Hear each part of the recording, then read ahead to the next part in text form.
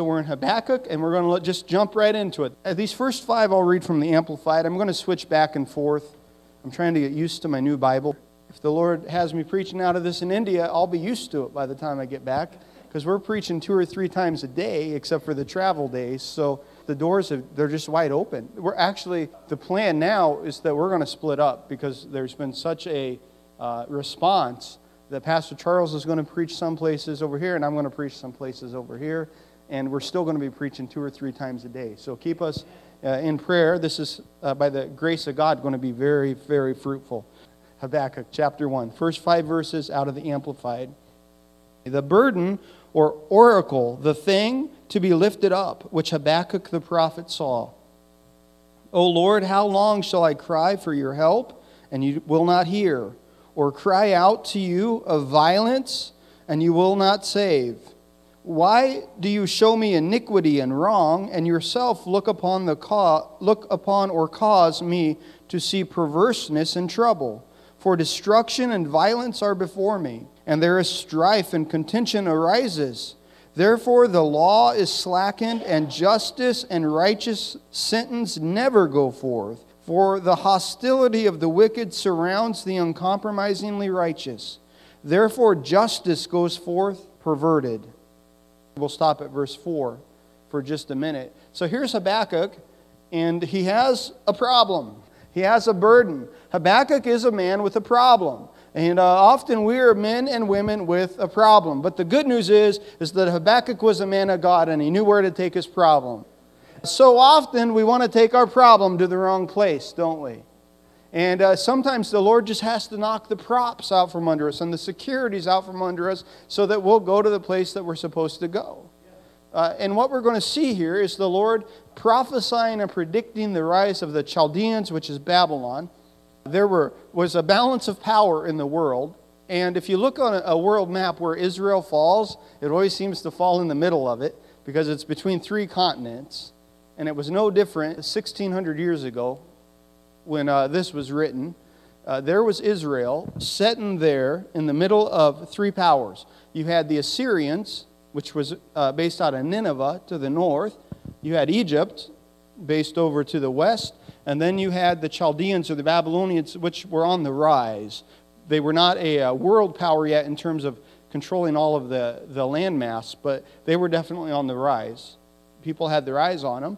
And so one of the patterns that we have in history of the political leaders of Israel was, and Judea, actually, Judea is what we're talking about because it's split. You got Israel to the north, Judea to the south. And one of the problems that we have is that the people of God were often looking for political alliances instead of looking to the Lord. It happened over and over and over again. And the Lord actually many times, and the prophets warns them. He says, don't go down to Egypt looking for support.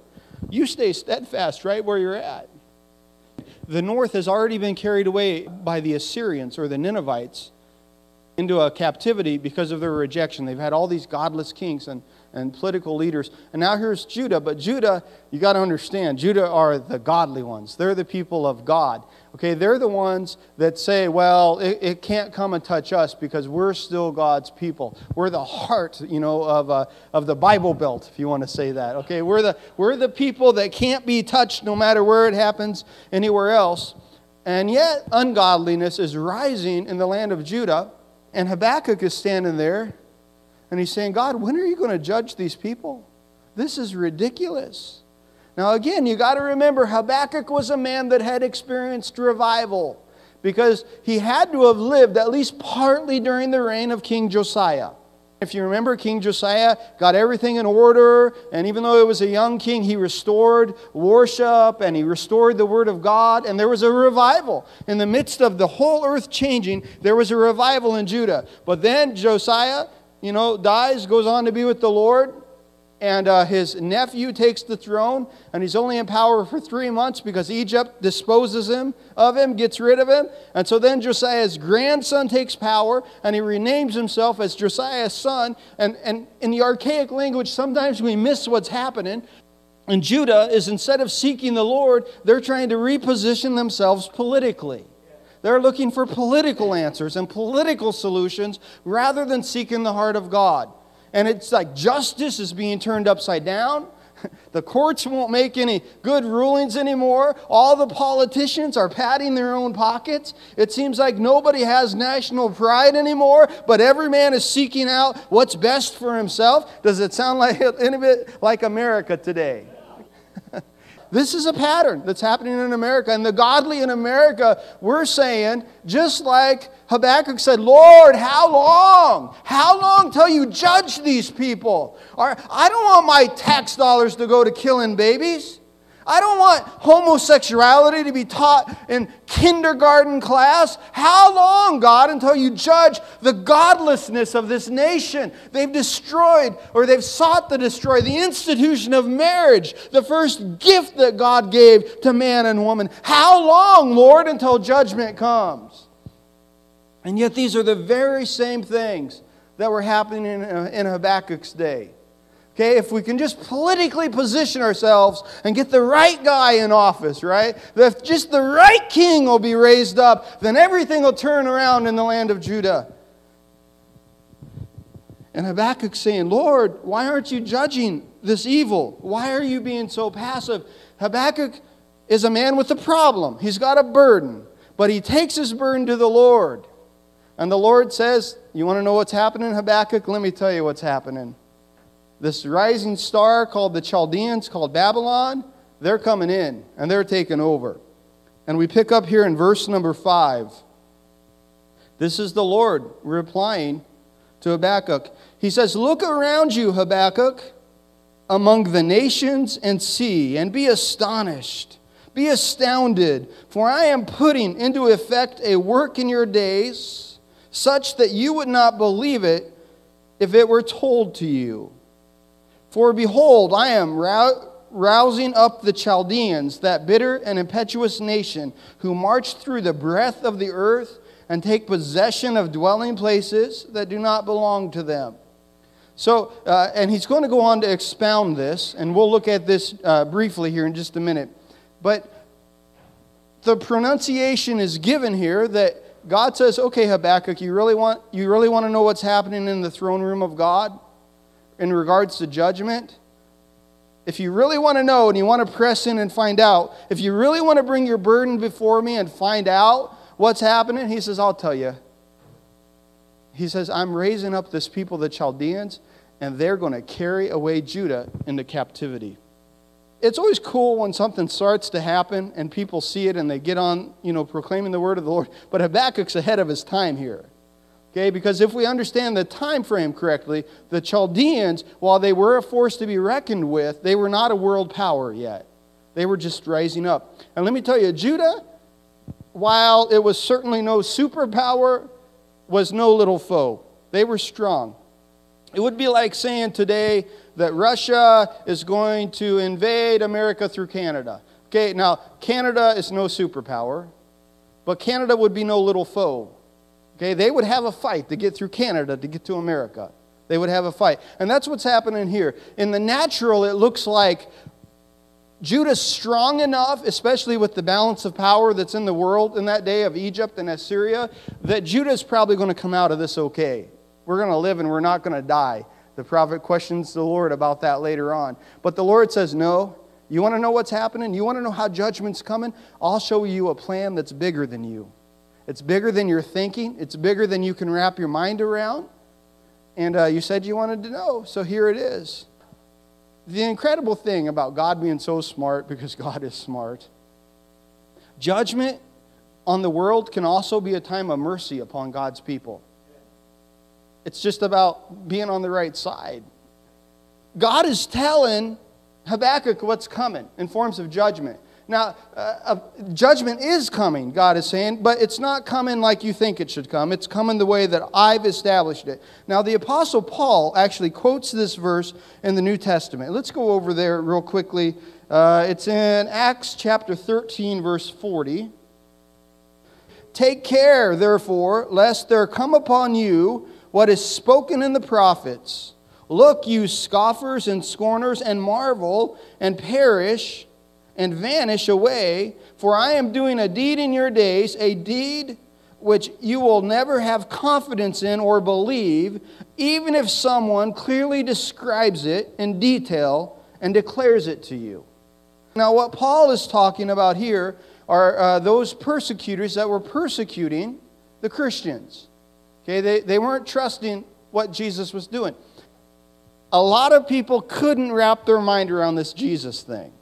Because remember, in Paul's day, in Israel, they thought the Messiah was coming back in triumph. He was going to come back, he was going to take over, he was going to turn over the Roman rule and all of this stuff. And they thought because Jesus didn't do that, he couldn't be the real Messiah. They didn't understand the length and the breadth of God's plan. And what Paul is doing is he's cautioning people. He's saying, be careful about rejecting Christ. Because God is working a plan that is so big that you can't wrap your mind around it. Jesus, the Word says, is a stumbling block to those that don't believe. To us, he's a stepping stone, isn't he? I mean, we don't want to walk on him, but he's a stepping stone. He's the cornerstone. I should say the cornerstone. Thank you, Lord. He's the cornerstone to us. He's the cornerstone of our belief. Everything rests upon Jesus. Jesus is God's plan of redemption. But to those that reject him, Jesus is God's judgment. Jesus is coming as a Savior, but he's also coming as a judge. Now, sometimes people think that God's being inactive because they don't see what's happening in God's throne room and they don't see what's happening behind the scenes. I read a story about what's happening behind the scenes with ISIS. But they are based out of the Babylonian region, and they're expanding exponentially. I mean, just, the superpowers, Russia and America and, so forth, can't seem to stop them with their expansion. They're just killing Christians like you wouldn't believe, martyring believers. In Habakkuk's day, what he's going to say is he's going to say, Lord, how can you use the Babylonians? They're more unholy than we are. And we're going to get to that in a few minutes. But you got this modern day model of this with ISIS. You know how they're conquering and they're expanding and all these things. And as an American believer over here, sometimes our tendency is to look and say, God, why aren't you doing anything? They're killing your people. People are dying in the name of Jesus. There are mass graves being filled with believers. Why aren't you doing something, God? And as an American, we're looking at that and seeing that. But the thing is, we don't hear the whole report. We don't see the big picture. And I read this article that was talking about what's really happening among ISIS. And one of their major revenues is the sex slave trade. They're capturing the people, the children especially, and they're putting them into sex slavery and they're selling them. And that's one of the major funding things behind ISIS, what they're doing. And what people don't know, because the media is not reporting this for some strange reason, is that AIDS is more rampant among ISIS than anywhere else in the world. They're dropping like flies on a hot summer's day because of AIDS. Now you would say, how does that happen? Well, they believe that there's two ways that it's happening. The first one is that because people know that they're coming in to take their people as sex slaves, people are voluntarily becoming infested with AIDS so that they can take it into ISIS because they're going to die anyway. That's one of the ways. But there's another way that they think is more prominent than that. One of the ways that they're said to recruit troops is that they'll come in to a village, they'll capture men that they want to be in their army. And of course we know that homosexuality is a sin punishable by death in the Quran and so forth. But what they'll do, they'll take their camera, they have their people that will go in and sexually molest homosexually the men while they videotape it. And here's their bargaining chip. Either you join our army or we send this out to all your friends and relatives. Which is the worst thing that could ever happen because they'd be killed anyway. I mean, their friends and relatives would disown them, they'd kill them, they'd whatever. So, hey, it looks like ISIS don't look so bad anymore. But what's happening is that while we don't see it from where we're standing, we're saying, God, why won't you judge them? God, why won't you do something? We just aren't getting the full report. They're dropping like flies because of AIDS, because be sure your sins will find you out. And God is not inactive in that situation. Now, God is smart because there are many people, I guarantee you, in that group that have never yet heard a clear presentation of the gospel, and they've never even had a chance to repent. So let me tell you, we who have the opportunity to week after week after week after week hear of the grace of Jesus Christ, better be careful when we're judging the people who've never heard it once. We better be careful. But God is supernaturally moving by His Spirit, and people are having dreams and visions and encounters with Jesus, and many of them are laying down their lives. Again, I can't tell you the validity of this story, but another article that I read a while back, and I'm not getting into the doctrine of this, okay? I don't want this to get too far off here, but I'm just illustrating that we don't know the things that's happening behind the scenes. There was a man, he says that he never once even heard the name of Jesus. He was a part of ISIS and he dies. And God told him, because you've never heard the gospel, I'm going to let you live again. I don't know if this is true. I'm just saying I read the article, okay? Don't tell me how it's untrue and all that. I'm just telling you I read the article. The guy comes back to life. He's in a Catholic hospital when he comes back to life. The Catholics tell him the gospel of Jesus Christ. The man gets saved. That's just a story that's out there. Well, maybe he had heard the name of Jesus, but he certainly never had a witness of who the true Jesus was. So we got to be careful throwing our stones. And we got to be careful when we think that we're so pious and so righteous that when judgment comes, that we're never going to be touched by it. We got to be careful of that. And this is a lot of what Habakkuk is about. But what Habakkuk did right was he took his burden to the Lord and he asked God for some answers, because in his age, in his day, it looked like things were going great in Assyria. It looked like things were going great in Egypt. It looked like these Chaldeans, they had a good run coming as well. But what God had to reveal to Habakkuk is, hey, Habakkuk, don't worry, judgment's coming. Egypt's going down, Assyria's going down. But let me tell you something, so is Judah, because I won't accept their burnt offerings, their sacrifices, their political games, because they think they're so spiritual in Judah. But they're seeking just about every solution except for seeking God. And so judgment is going to come upon Judah too. Now, this really isn't a book of judgment as much as it's a book of mercy. And we're going to find that out later. But we're just in the beginning of the conversation this morning, okay? We're going to have two more discussions of this, and we're going to see the transformation of Habakkuk. Okay, so we're in verse 5, back in Habakkuk chapter 1. And let me read it again. It says, "Look around you, Habakkuk, replied the Lord, among the nations, and see, be astounded, astonished, for I am putting into effect a work in your days such as you would not believe though it were told you." In other words, God's got a plan, God's got His chessboard, God's working something out that you don't even comprehend yet. Verse 6, "For behold, I am rousing up the Chaldeans, that bitter and impetuous nation, who march through the breadth of the earth and take possession of dwelling places that do not belong to them. The Chaldeans are terrible and dreadful. Their justice and their dignity proceed only from themselves. Their horses are swifter than leopards and are fiercer than the evening wolves. And their horsemen spread themselves and press on proudly. Yes, their horsemen came from afar, and they fly like the eagle that hastens to devour." And so God's given these descriptions of what this up-and-coming nation is going to be like. And what's pretty cool is that they meet this description to a T as they begin to rise. And that's why a lot of people without faith and biblical critics say that Habakkuk couldn't have been written when he says it was written, because it describes him to a T. But how many of you know surely the Lord God does nothing without first revealing it to His servants, the prophets? Amen? So verse number 9, "They all come for violence, their faces turn eagerly forward, and they gather prisoners like the sand." Boy, doesn't it sound a lot like ISIS? But I'll tell you what, there are the same spirits that are in operation. I'm not saying that some of these patterns are legitimate. There are spirits in operation and dominions and principalities that if we study the Word of God, we'll see those things, right? We'll know how to combat those. And largely Habakkuk's about prayer. As you're going to see, we're going to learn a lot about prayer in Habakkuk. Then they sweep, in verse 11, like a wind and pass on.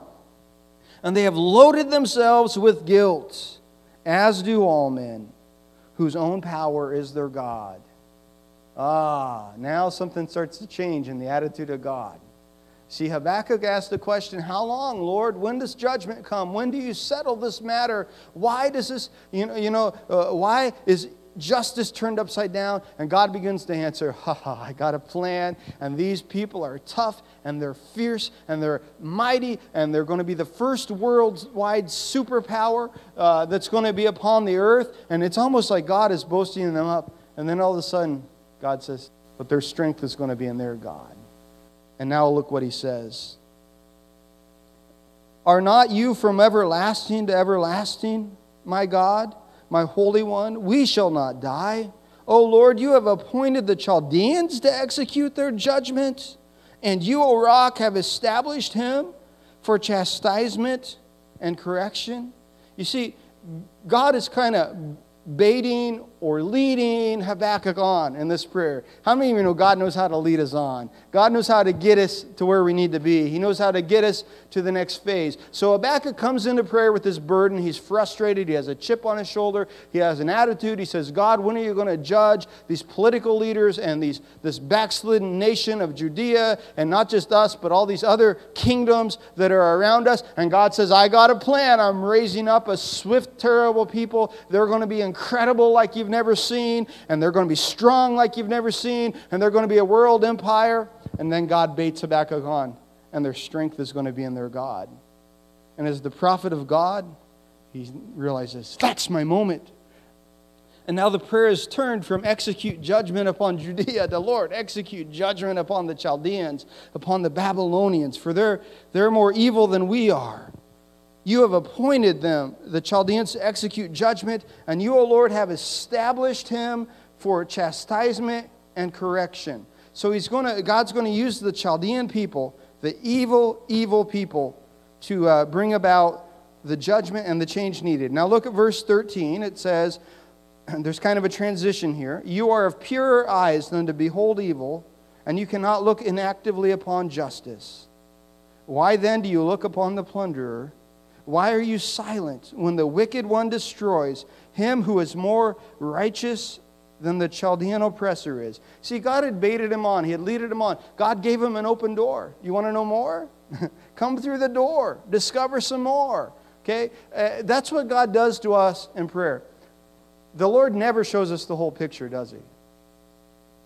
But if we want to know the answer, and if we'll press in with the Lord, if we'll seek the Lord while he may be found, God will always lead us on to the next step. And Habakkuk is here saying, wait a minute. I had a problem before, but now I got a real problem. Okay, because we were talking about judgment, and that's all good. But now you're telling me, God, that you're going to use people that are less righteous than we are to judge us? That doesn't fit into my theology. That doesn't fit into my way of thinking. Are you telling me, God, that you could use a terrorist organization like ISIS to judge a nation like America? Let me tell you, America's bad, but America's not as bad as ISIS.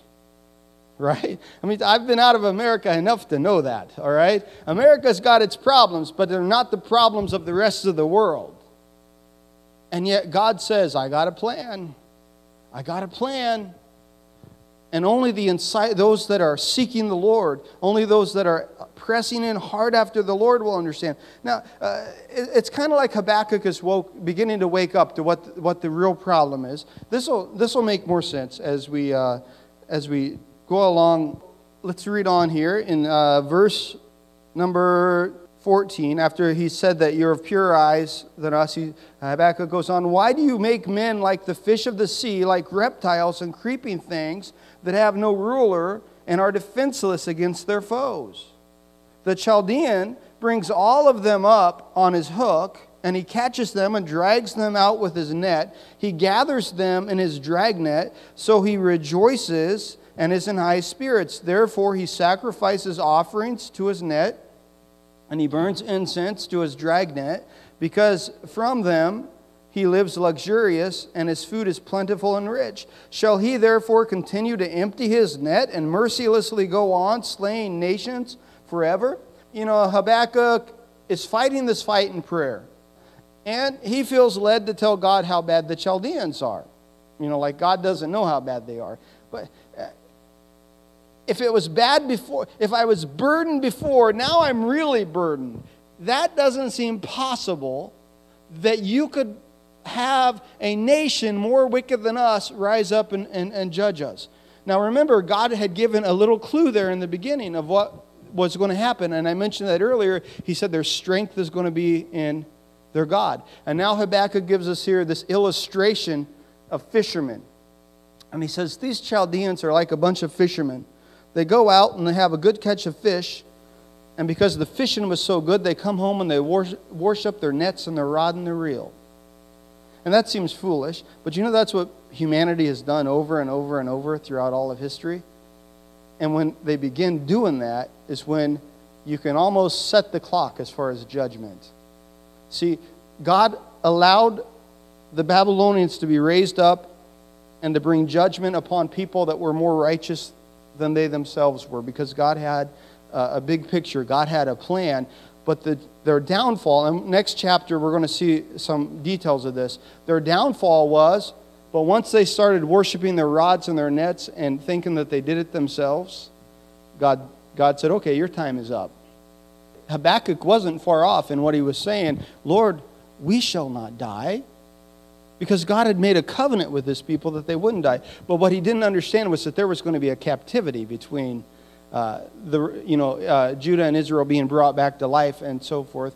I don't know if any of you had a chance to watch Benjamin Netanyahu's speech to the United Nations. One of the comments that he made that I thought was really cool, he was saying, basically, he's not going to let Iran nuke them. I'm just paraphrasing it. And he says, I want to send a message to some of the powers of the world. He said, Israel is a small nation, but we date back at least 4,000 years in antiquity. And he said, I would like you to know that there was a great nation called Babylon that rose up, but Babylon is gone now. There was a great nation called Rome that rose up, but Rome is gone now. However, the Jewish nation is alive and intact. It gave me goosebumps. It was a powerful, powerful soundbite. Habakkuk wasn't... See, Habakkuk thought he was on track. He thought he understood what was going on. But what he didn't understand was that God had a bigger picture and a bigger program than he could even wrap his mind around. And what we're seeing, and this is kind of cliffhanger week. It's going to get stronger and stronger as we go on here. But what we're going to see is that because Habakkuk sought God and he loved God, he was a man that was in transition. His views had to change. And now, before God's going to tell him in the next chapter, Habakkuk, okay, we'll talk about the Babylonians. We'll talk about their judgment because, yes, they are more unrighteous than you. But before we talk about them, we're going to talk about you. And before we talk about the Jewish nation, Habakkuk, we're going to talk about you. And he's going to go on in chapter 2 where he says, my just shall live by faith. See, because judgment always begins at the house of God, doesn't it? And Habakkuk, though he was a good man after God's own heart, a prophet of God, Habakkuk, his beliefs were right, and yet he wasn't living by faith where he should have been. Some people could challenge that, but I think you can see it in the transition. He came in with the burden. God showed him the big picture.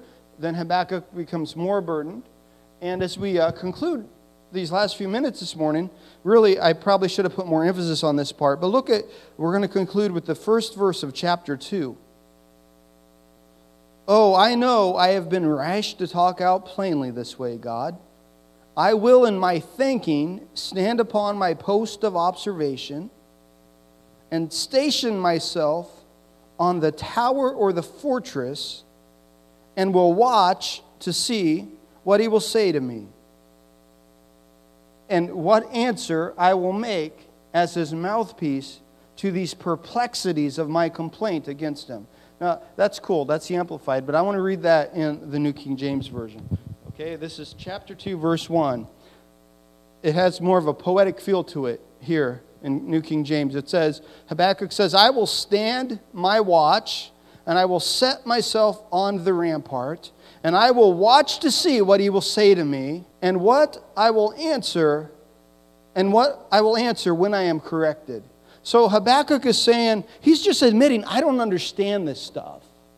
I don't understand how this nation could be falling apart, first of all, and why we haven't been judged yet. God answers it, and then he says, I don't understand how you could use people more wicked than us to judge us. And he's quite frankly admitting, I don't understand this. These people, they worship the works of their own hands. They don't worship you. I don't understand this. But we're about to see the character of a godly man come out here. He says, I'll set myself on my watchtower. That's such a beautiful imagery. I'll set myself upon my watchtower. Now, he wasn't a Jehovah's Witness. Janet and I were talking about the Jehovah's Witnesses earlier. He wasn't a Jehovah's Witness. He's not talking about the magazine, is he? He's talking about the place of prayer. You see, Habakkuk had some problems because he was human, because his mind couldn't conceive the breadth and the depth and the scope of God's plan. He couldn't wrap his mind around all of this stuff. But he said, God, I'll set myself in a place of prayer. In other words, God, I'm not going nowhere until you answer me. Sometimes we just got to get anchored down in the watchtower. And he says, by the way, God, you're perfect and I'm not, so I know I must be wrong here. And I'll stand corrected. But until you show me where I have to be corrected, I'm not going anywhere. It's a trait of godly men and women. If you remember, Moses, God communed with him as a friend. And we talk about Moses, but sometimes we forget that there was a guy named Joshua that stuck around after the party was over. Joshua stayed in the tent of meeting, and he basically said, God, I'm not going anywhere. I don't care if your manifest presence is coming here or just the remnants of your glory. I'm not going anywhere. I'm staying in the tent of meeting. And because he was a godly man, you see how God over and over used Joshua. We're not perfect, but if we'll learn to set ourselves in a place of prayer, and we're not talking about just telling God everything that we want. We're talking about a place of prayer where we can get the heart of God, where we can begin to get out of our puny little minds and step into the bigger plan of God, where we can be anchored in that watchtower. Because guess what? Once we get the message, once we really get it, it's going to be our job to notify everybody else. But God's looking for people that won't just parrot what everybody else has said. He's looking for people that won't just, say what the prophetic leaders of the day are saying. God is looking for a people that'll stand their watch, that they'll get a clear message from God, and then they'll sound the alarm. He's not looking for perfect people. We've already said it over and over. Habakkuk wasn't perfect. But he was a man who said, Lord, I don't understand it, but you can correct me. And wow, what an amazing transformation we're going to see of this man in chapter 3. He goes from sobs to song, from complaining to celebration. In the beginning, he's bewildered and he doesn't understand. But he humbles himself in prayer and he sets himself like a man on his watchtower. Friends, let me tell you, when you've heard God, it'll be bigger than you can do and bigger than I can do, and it'll challenge our puny understanding. But if we'll set ourselves in a place of humble watching and prayer, God will show us the steps. He'll show us the way to get from here to there, and He'll transform us in the process. Let's go to Ecclesiastes 5, 1 through 7. Let me just remind you that this started out as a study on prayer, and God made it something much more than just that. But Ecclesiastes 5, from another wise man called Solomon, verse 1. He says, walk prudently when you go to the house of God. Draw near to hear, rather than to give the sacrifice of fools, for they do not know what they do wrong, or they do not know what they do is evil. Do not be rash with your mouth. Do not let your heart utter anything hastily before God. For God is in heaven, and you are on earth. Therefore let your words be few. For a dream comes through much activity, and a fool's voice is known by his many words. When you make a vow to God, do not delay to pay it, for He has no pleasure in fools. Pay what you have vowed. It is better not to vow than to vow and not to pay. Do not let your mouth cause your flesh to sin, nor say to the messenger of God that it was in error. Sorry, why should God be angry at your excuse? and destroy the works of your hands. For in the multitude of dreams, many words, there is vanity, but fear God. The message that Solomon had here, which was the message to Habakkuk and the message for us today, because that's why we're in the book, right? To get the message, is to understand that a lot of times we're not going to understand. But if we set ourselves in the place of prayer, and if we come before God's presence, sincerely asking Him to teach us, to correct us, to instruct us, we're going to see things that we may not want to see. But God's going to transform us in the process. And God's going to use us as a mouthpiece. You see, so often the sound is unclear, and the Apostle Paul writes in another place, he says, if the trumpet sounds a distorted sound, who's going to know what to do? The way they moved the people was with the sound of the trumpet. The man who was on the watchtower had different trumpet sounds that he would sound for different situations. And Habakkuk is saying, Lord, I don't understand this one bit. I'm not real happy about what you're showing me either. But I know that the error must be with me, not with you. So I'm going to set myself here, not telling you what to do. But you see, up to this point, he's been telling God what to do. Told him how evil the Judeans were and the political situation in Judah. Then God said, I'm sending the Chaldeans, the Babylonians. And Habakkuk reminded God of how bad the Babylonians were and how that's not a good thing to do, God. And so finally Habakkuk comes to himself and he finally says, okay, God, I don't understand what you're doing. Just admit it. I don't understand what you're doing. I'm just going to set myself in my watchtower. I'm going to listen for the voice of God. I'm going to watch for God's plan. I'm going to allow the Holy Ghost to transform my understanding and my thinking. And I am going to be changed by the power of God. And I'm going to get the word from God so that then I can proclaim it with clarity. This is all connected. See, we like to quote the verse that says, write the vision down, make it plain. And Habakkuk's the one who said that. But Habakkuk only got the plain vision after he waited upon the Lord. Now, we talked earlier about, we don't need to tarry on for the Holy Ghost. Don't mix up conversations here. The Holy Ghost has been given. We can receive the Holy Ghost freely. What we do need to tarry for sometimes is to hear the voice of God. To know what God is saying in our current situation. That's why we meditate upon the Scriptures. We wait upon the Lord. We take it before God. There's always an answer. I believe that. There's always an answer, but sometimes we're going to have to seek God for it a little bit longer. I still remember Creflo Dollar's story of how and he was diagnosed with a very bad form of cancer. And he said, I don't understand that, God. And so Creflo Dollar, a Bible, and a gallon of water went into a room for 3 days. And he came out cancer-free. You see, the word is going to be tested. We got to learn to set ourselves in our watchtower. But let me tell you, once you've received the word of God, you'll know how to alert other people, how to tell other people. Instead of us just proclaiming what everybody else is proclaiming and being an echo, we can be a voice for God in this world. And that's the difference.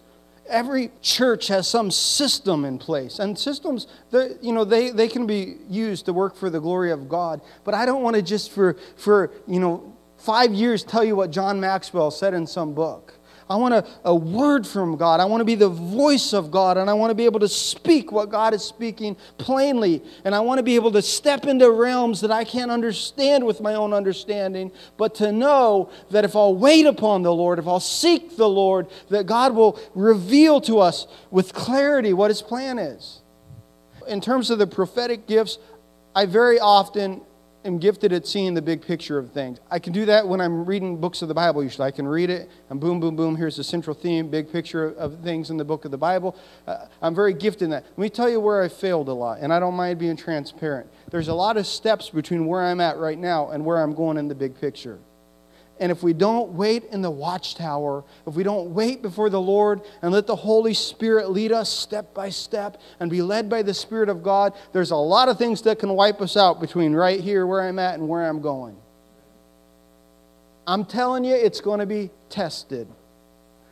I'm telling you, whatever you believe God for is going to be tested. But if we'll wait upon the Lord and be led by the Holy Spirit, God will show us the steps. Step here, step there. Miss that landmine, miss that pitfall. Step here, step there. Friends, we got to be a people of prayer. Be a people of faith, yes. Be a people of the Spirit, yes. But we got to be a people of prayer.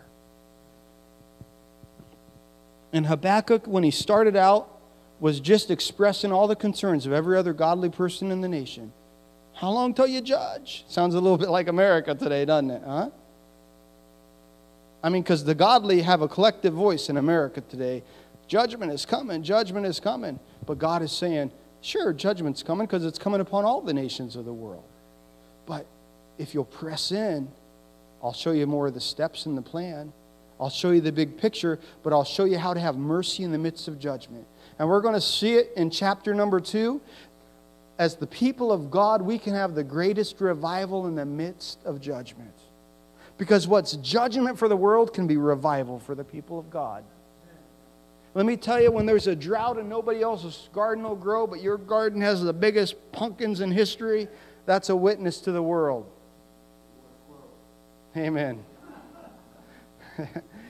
God's people can prosper in the midst of judgment. But we better stop just listening to the echo, and we better become a people that press in with God to hear the voice of God for ourselves. Because we have a job to do. We have a place to stand on the wall. If we're not standing in our place upon the wall, watching and praying, then the enemy might enter through that place. But if we're standing in that place of prayer before the Lord, then first of all, we're going to be transformed. But second of all, we're going to be able to sound the alarm to other people. Amen?